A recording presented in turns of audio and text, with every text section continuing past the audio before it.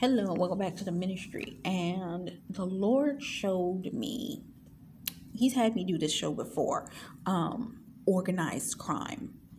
Um,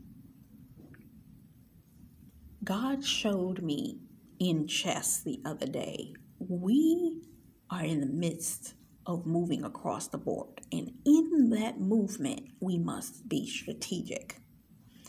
Organized crime is 9 times out of 10. There is an organized crime syndicate, and you have the cops that have to go in and bust these things up. Okay? So they will send in covert agents or cops that will make their way in to get the information to take down the kingpins, the bosses, all these kinds of things. Whoever it is that organized this crime. Okay? So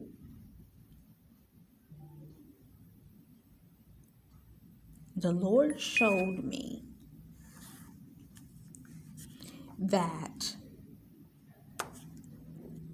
let me see here.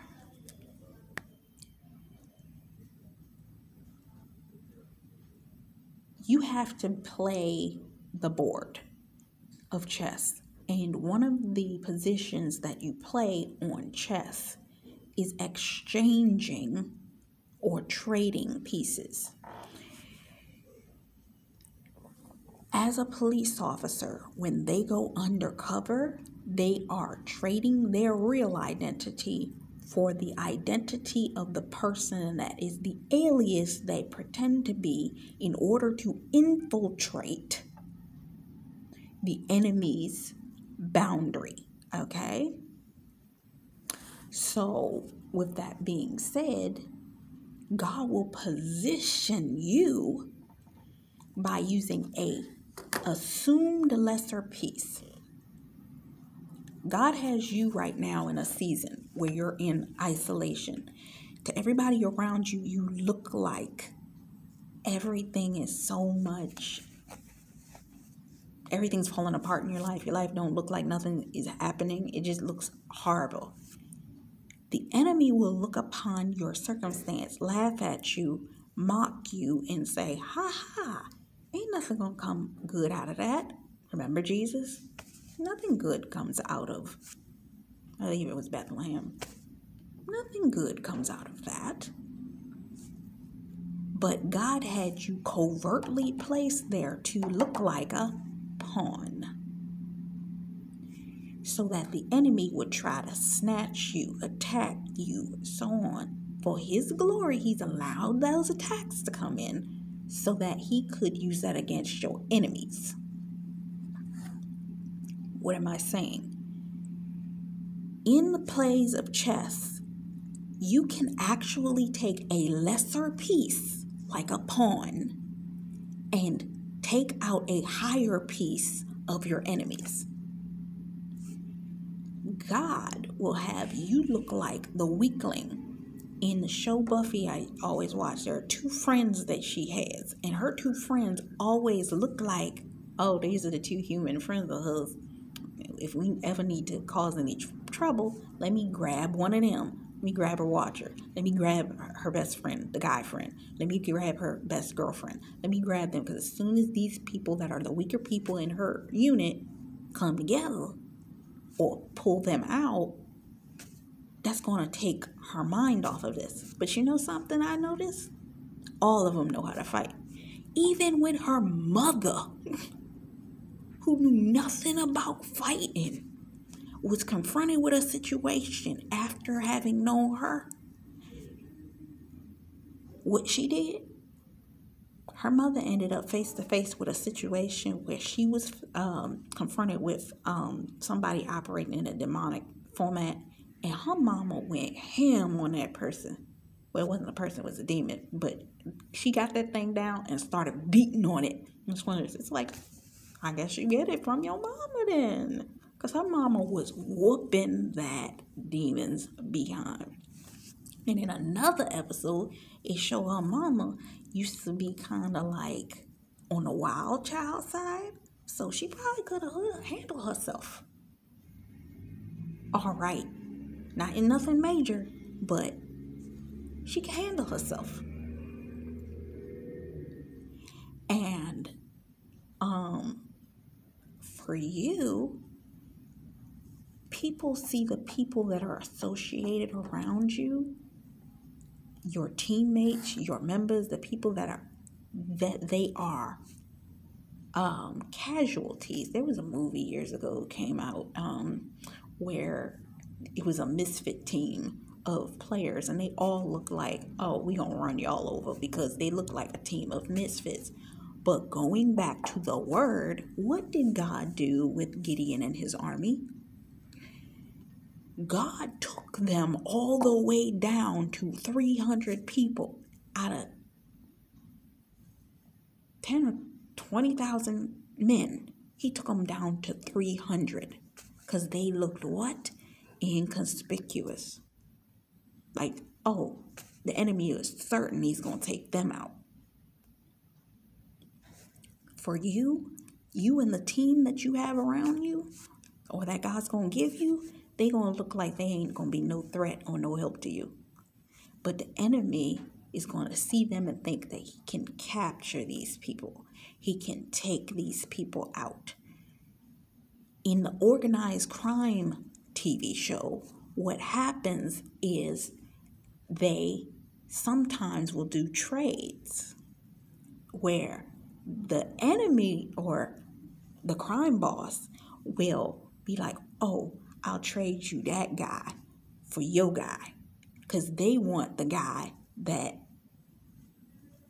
is the person that's going to go in undercover. I used to always wonder, Lord, why is it every time I'm playing chess, I always use I always let my bigger pieces or my weaker pieces get taken, or whichever piece, I let my ally pieces get taken. I was allowing the pawns and everybody was getting taken around me because I wanted to end up in a situation where I got across the board.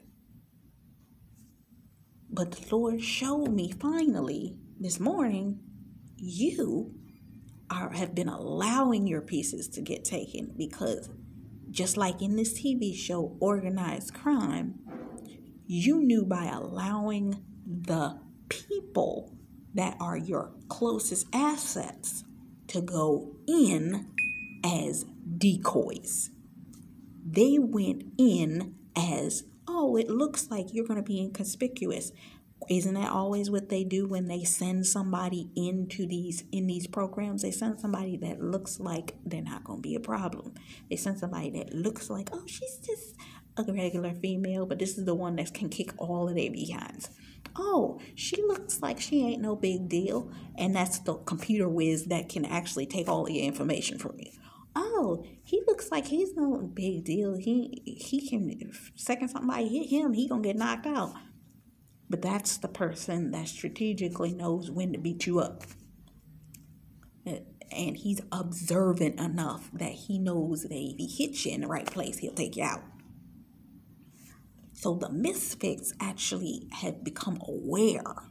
I remember one time in one of the episodes of Buffy, the person started beating up on one of her friends started beating up on the enemy. He was like, that was for every time I got beat up in as a child by my bullies. God will allow you to have them take the pieces that look like a lesser piece. The enemy gets cocky thinking, oh, that's a lesser piece. That person isn't worth nothing. That person. But that's the person that's going to go in and strategically take something away from the enemy. God has been having me have dreams lately that I've been taking things away from the enemy. In them going in, they actually are creating a temporary pull down. They are pulling down to raise up. The Lord showed me a scripture, I cannot think of the name of it, where the grouping, and I mentioned this in the previous video, the grouping of people moved in and took all of their valuable people. This happened in David once, but this isn't the one I'm talking about. It was another one, I believe. It took all of their army. Maybe it was David. But it took their army people and had captured them. But at the sound of a signal from the person that was in charge, all of the troops turned on their captors and thereby started taking them out. But because the enemy thought that because they had captured them, they were going to take them out, they were then able to take their enemy out. Lord showed me a vision one night. I was laying in bed and I was thinking about something Marcus Rogers had said. And sometimes he seems like overly talkative in the element of he's very loud about some things. And the Lord showed me that sometimes the Lord will take a missionary and make them a distraction. He will take somebody that looks like they're getting all of the attention, but that person was literally sent in. I'm reminded of an episode of my show when they needed to do a distraction, and the character's the character's father figure stepped up in front of the cop and started waving his hands and started acting like a fool to get loud and boisterous to the cop to create a diversion so that the actual person could get away. For you, the distraction was them being captured, but the capture was actually a planned scenario that could get them not only to infiltrate, but to take out from the inside. Okay? And God showed me in a couple of dreams an ushering in to a smooth sweep into a hallway, corridor scenario situation.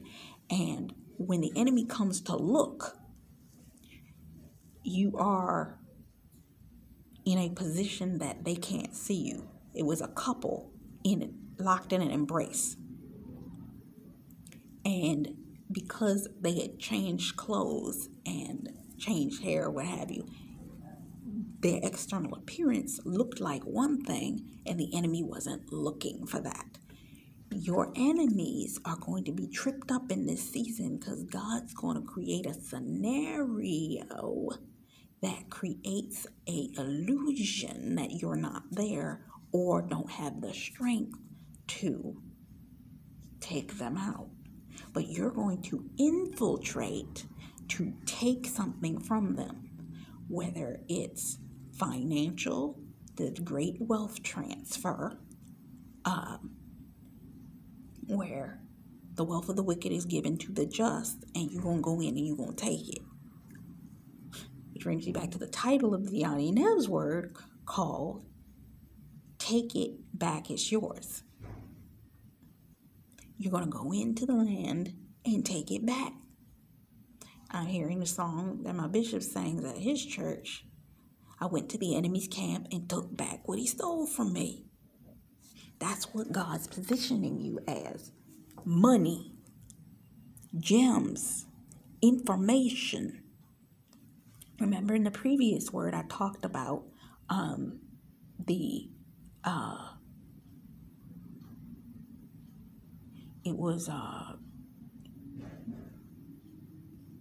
information that was in the safe, and he had to unlock the tumbler in order to get the information out of the safe.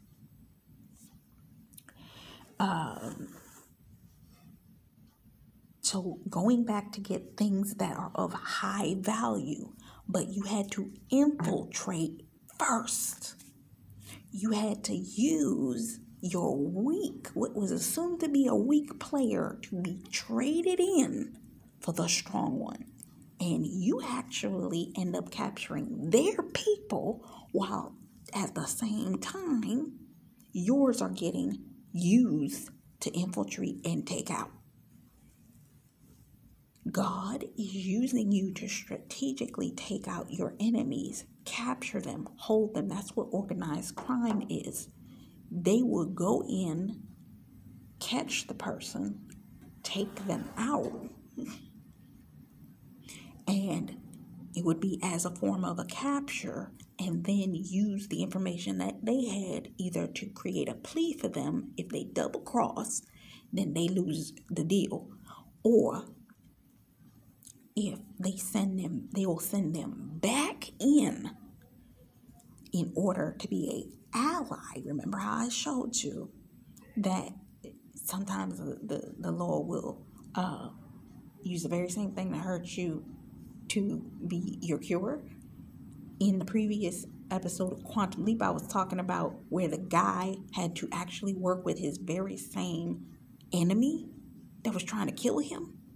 God will have you go in, and as he's taking these people out, he will capture, just like on the chessboard, you'll capture the stronger player pieces.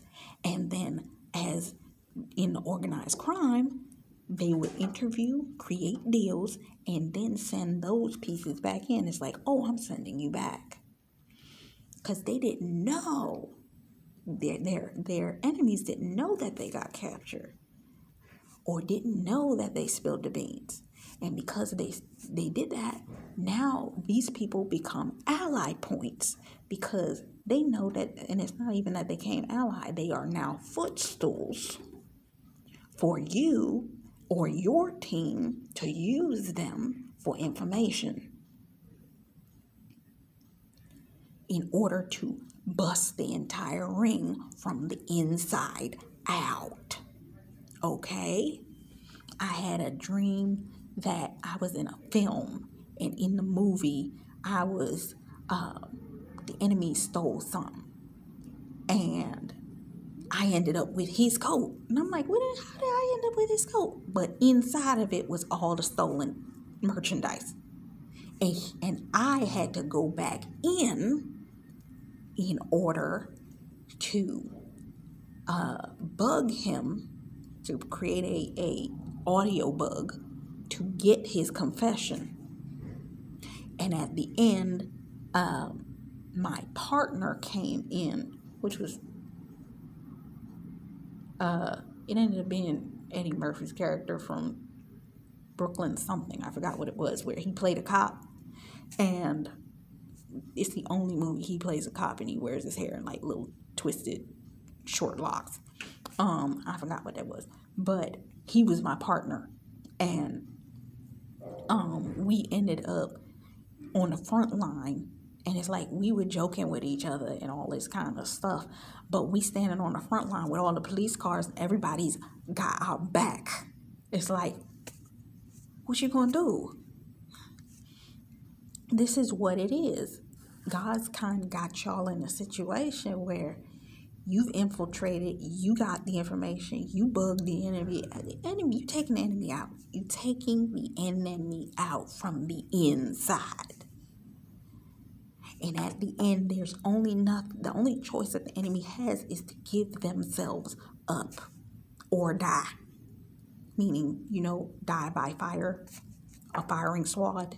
Because we were all standing out in the middle of a street in Manhattan, and literally there were police cars blocking up the enemy's path to come forward. And we're standing in the middle like, what you gonna do?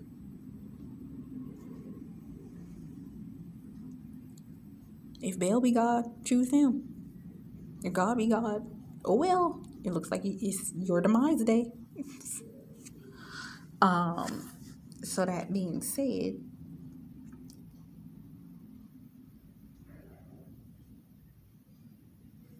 so you've pretty much played out the chessboard, and you're going to win the game.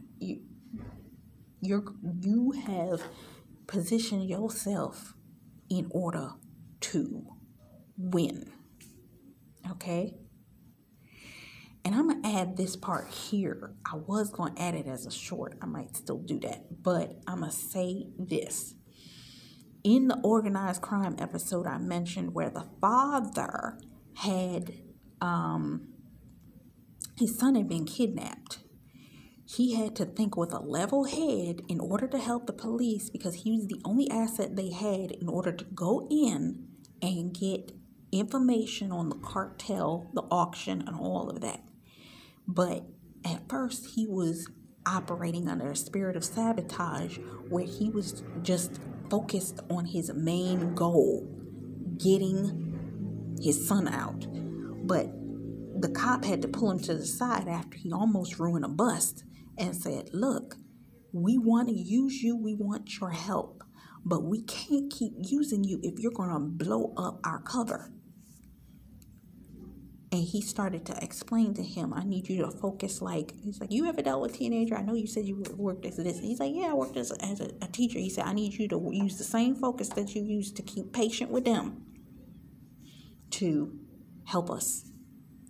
God, going back to what I said that my coach said the other day, God has had you wait. You've been in a season where God has had you in a waiting season. And you're like, why do I have to wait this long? Why am I sitting in this waiting season? Why am I waiting? What am I waiting for? What is this? You're waiting because any wrong move could literally jeopardize the case. In this particular episode, he had to move with a cool head. And that's how they got the invitation to the auction. They took that information and saw the invitation. And when they sent him back into the auction, and he had the ability to give them the information, not only necessary, but with a cool mind, he told them where the security guards were so that they could take the enemy out. God has strategically placed security around you, spiritual security, which is your angels that you call upon. It says in Psalms 103 and 20 that angels hearken unto the word of God and go forth to perform it. The angels will do the bidding of the word of God. If you pray, these angels will go forth and fight the battle for you. These people that were the cops, they were operating as the angels. They were operating as the strategically placed people in order to back this man, in order to help him get his son back. But the enemy didn't know that until they saw a photograph of him with one of the cops. And he was like, oh no, we got to get out of here. And right when, just like in the movie dream I had, right when they were coming out, there was a line of cops waiting for him. And the cops, because the guy operated with a cool head in the situation, he was able to go in, get information, tell them each and every person that was in strategic position so that they knew to go take that person out, meaning thereby what? Taking them off the board so that when they came in to infiltrate the organized auction, they were not only able to get the child back, but they were able to catch the perp that they were trying to catch all in one move. But they couldn't do that before because they had to wait. It was a waiting game. And when I saw the son run out the front door to his father's arms, one, your God-ordained spouse has ran into the arms of the Father. So he's running to God's arms.